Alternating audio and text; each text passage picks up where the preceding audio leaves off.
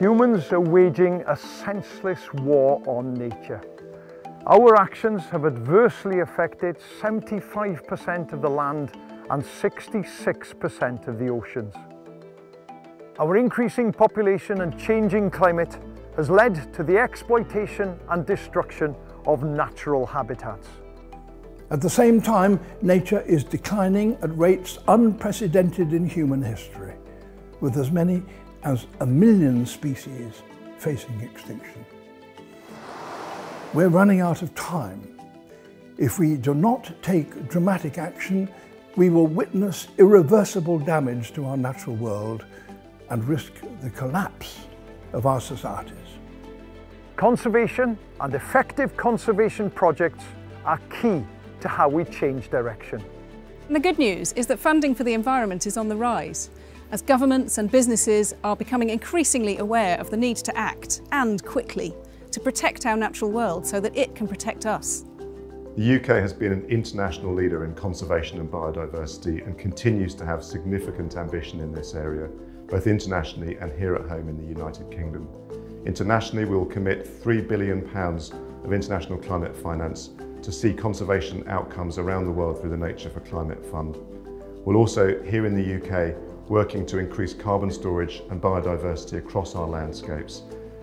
This work must be well informed by evidence. We're critically reliant on using evidence to make the best policy for biodiversity and habitat outcomes. We're facing an evidence emergency that's stopping us conserving biodiversity in the way we need to for the future of the planet. Decisions are being made without the best available information, and funds are being wasted on actions known to be ineffective. We needed to change this.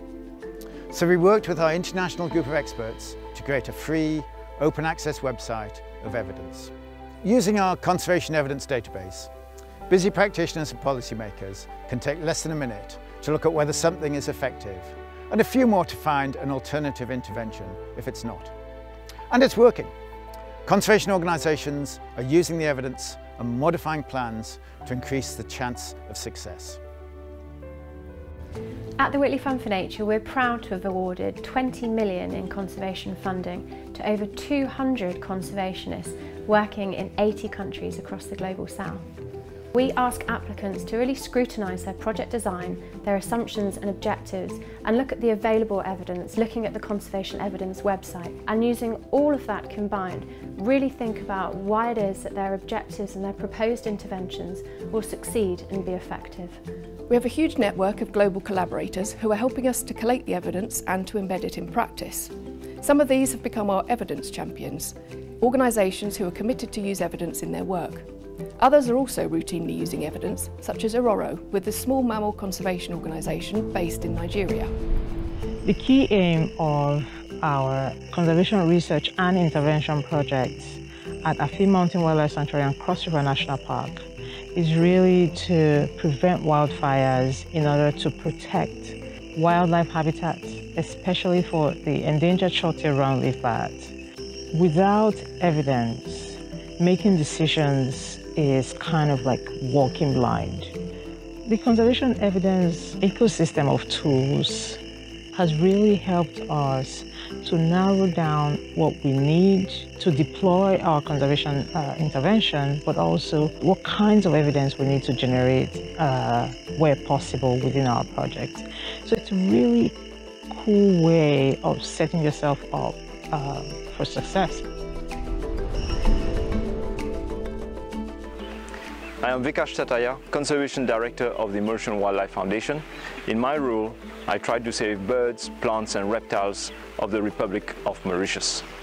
The key aim of the conservation research project that we did was to try to exclude African land snails from entering nests of echoparakeets and smothering the babies to death. I have loved publishing in conservation evidence. And I would advise all conservation practitioners, the minute that you have a problem, the first reaction would be almost a knee-jerk reaction, is to go on the conservation evidence website and look out for examples of similar problems and solutions which have been found. It's free and it saves you a hell of a lot of time and effort trying to reinvent the wheel otherwise. Designing new woods is a lot more than just about planting trees. It's a long-term commitment to establishing those woods so that they can realise the benefits for the future, benefits for nature recovery, for the climate crisis. And our new Woodland Creation Guide uses evidence to enable practitioners to achieve that.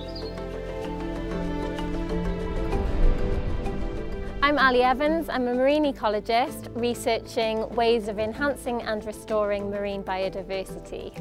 Artificial structures are spreading around our coasts and seas to support growing populations and marine industries.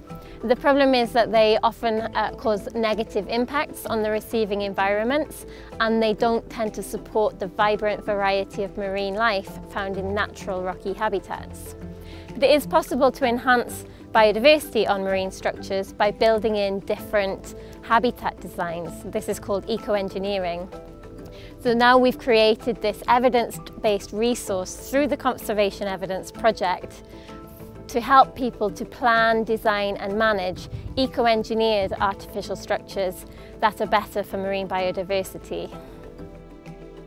Conservation groups like these from all around the world are working to reverse the damage we've done to nature and restore the Earth's ecosystems. But this needs to be achieved with real speed and efficiency. There is no time to waste. I'm excited that Bill, with his team at Cambridge, and all the experts they connect with around the world, have created this amazing resource. It's directing conservationists towards the activities that have the best possible chances of protecting our habitats and species, the life support systems of our planet.